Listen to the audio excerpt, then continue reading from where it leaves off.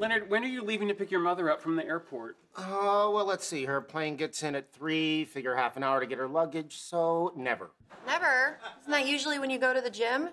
Are you really not going to pick up your mother? No, it's fine. She likes to take a cab or a shuttle. That way she can meet people. Well, that's kind of nice. Yeah, she always says that a stranger is just a person whose emotional weak point you haven't found yet. Oh, maybe I should pick her up. You don't drive. That's what makes you and me a great team. Go get your keys. You can't pick her up. That'll make me look like a bad son. I imagine that's one of the things we'll talk about on the ride. That and Amy's recent reluctance to use turn signals. We were in a parking garage. Come on, she gave birth to you. Fine, I'll pick her up. Good, I'll go with you. I call backseat. Oh, I don't want to be the only one who doesn't go.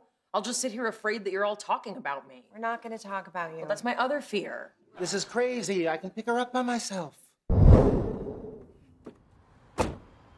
So it's just you?